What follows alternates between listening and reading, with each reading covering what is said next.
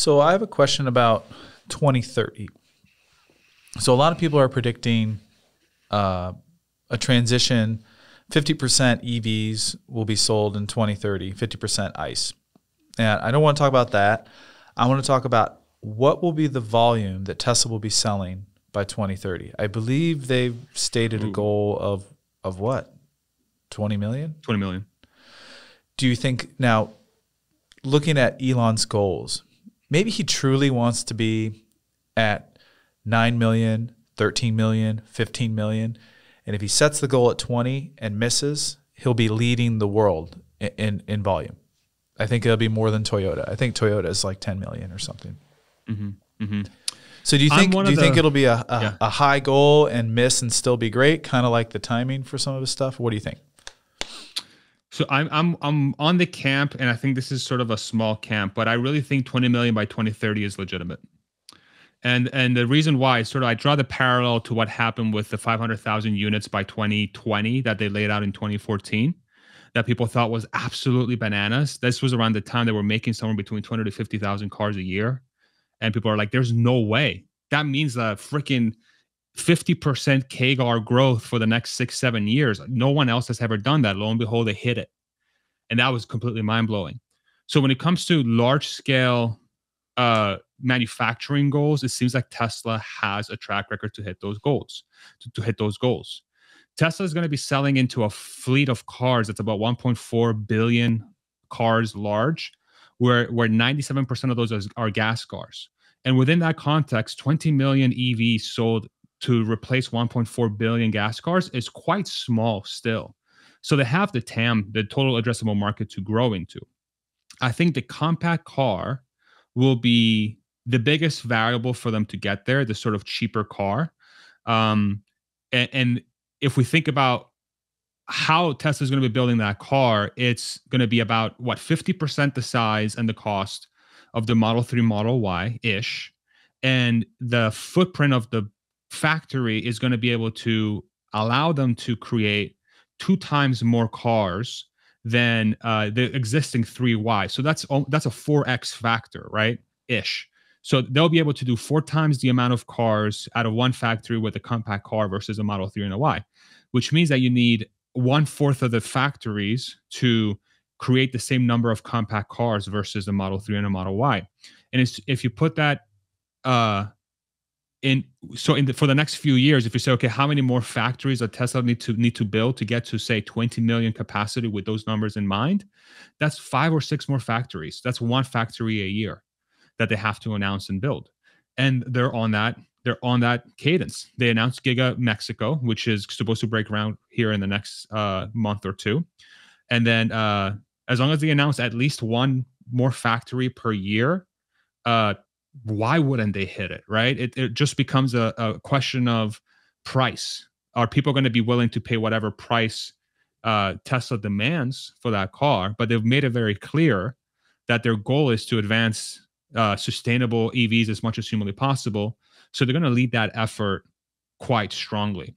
So I think they'll get there. Worst case scenario, they'll reach 15 million, even 13 million, or even 10 million in 2030.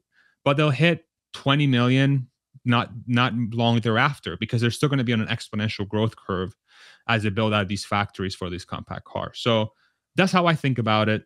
You tell me if I'm bananas. Do you think I'm bananas, Corey? I wouldn't say bananas. That makes sense to me. And it's just, you look at the macroeconomic scenario. So we have to avoid a long-term major recession, sure, any major wars. You know, there could be things that, what do they call a black swan event, that we don't know of. Mm-hmm. You know, so if things stay rather stable, actually I prefer we go into a recession and get out of it, because we've been in limbo for a while, just so we can get moving past that. So barring any of that, I see 13 million, 11 to 13 million on the low end. Like, I'd be disappointed, but that would make sense to me. And the manufacturing ramp up for this small vehicle and the demand globally, that's kind of the wild card. But I think they're set up to win that battle. Yeah. I think how that car progresses and how that car ramps from, say, it producing the first car until 2027 will give us a good idea if 20 million is actually legitimately a target that Tesla's going to reach. So, yeah, it's good to hear your take. It's good to hear your take. I agree. I agree with what you're saying. Yeah, and do the math on 20 million. So 20 million vehicles, the average sale price will probably drop because the compact car will be cheaper.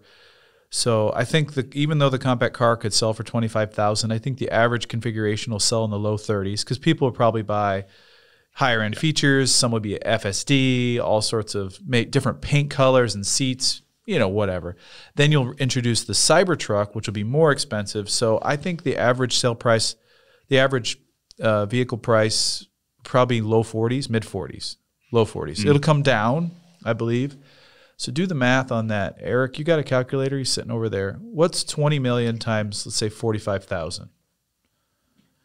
What is that? $1 trillion. 900 billion. I think it's 900 billion. It's a lot of money. I'm asking him to do the math. 45,000 times 2 million. 900 billion. Yeah, that's 900. Yeah. Almost $1 trillion. Yeah. So that's a prediction I will make. I think Tesla will be the first $1 trillion revenue OEM. I'll say that. Yeah. Hey, are you including full self-driving revenue in that? Yeah, that's everything. Okay. Yeah, because they're at what 75 billion, so they're at 0.075 trillion, not even 0.1 trillion. Look at that, we're talking in trillions now. Yeah. Big numbers. I really do think, I think Tesla's sort of long-term advantage, and I would love to get your take on this because I've been thinking about this a lot.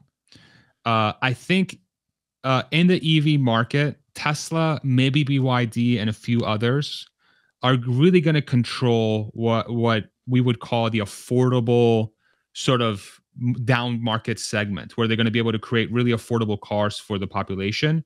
And then the higher price brackets are going to be controlled by, say, your traditional legacy automakers, at the higher price bracket. BMW, Mercedes, Audi. Yeah. How do you think about that? Well, I think the survivability of the premium brands is very easy. So whether that's a hypercar or a luxury car, that's a small percentage of the population that will want to differentiate themselves from a brand for the masses. So Tesla is a premium car now, right? They're like a luxury vehicle in most instances based on their price and their class and their size, especially the Model S and the X and even the Y at the high end. But if you introduce this compact car, it's more the Model T. Think about it. It's the vehicle that everyone should and can be able to afford. And I think you'll see people in the premium market want to differentiate themselves buying,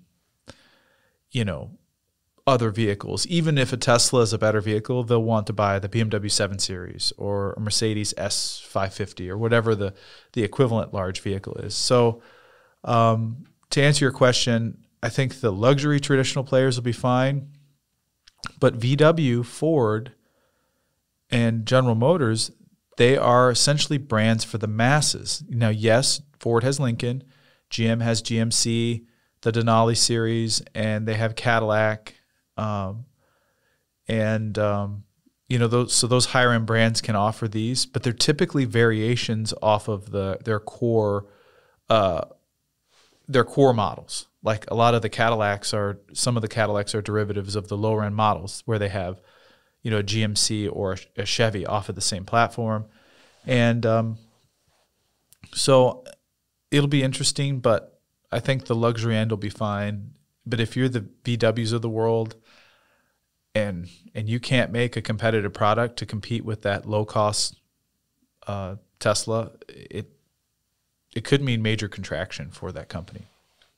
Yeah, that's kind of the vibe I'm getting. Some of the verbiage out of Jim Farley at the quarter one earnings report was sort of alluding to this, where they talked about growth at all costs is not going to be part of the EV strategy for Ford.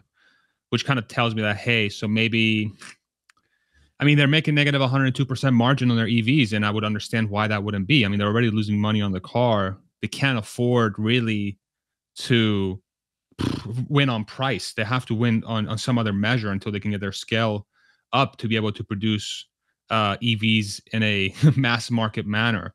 But how long is that going to take? And what are the demands from the public? Yeah. And is Ford going to be aligned to be able to do that? Right? It's such a complex situation. It's just feels so transitional in nature.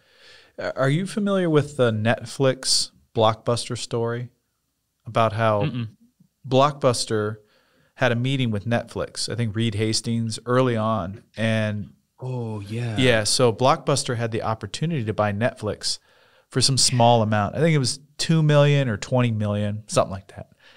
And they essentially laughed. They like laughed them out of the room.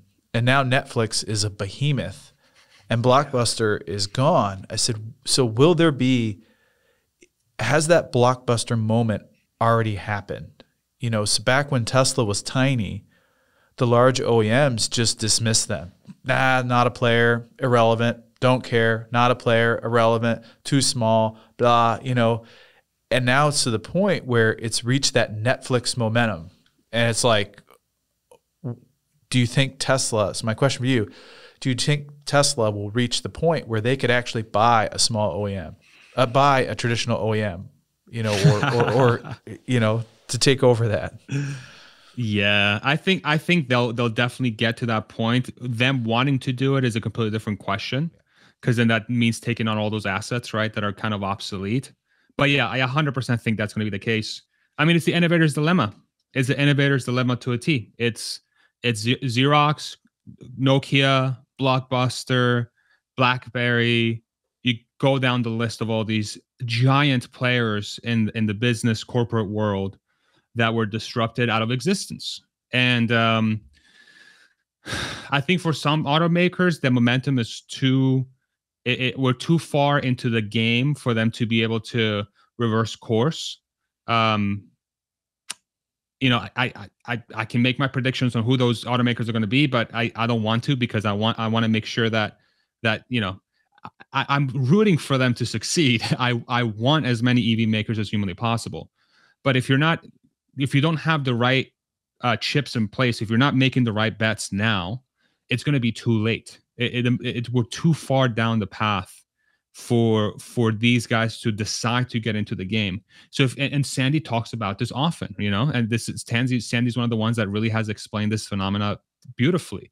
Is if you're starting now, you're too late. You're too late.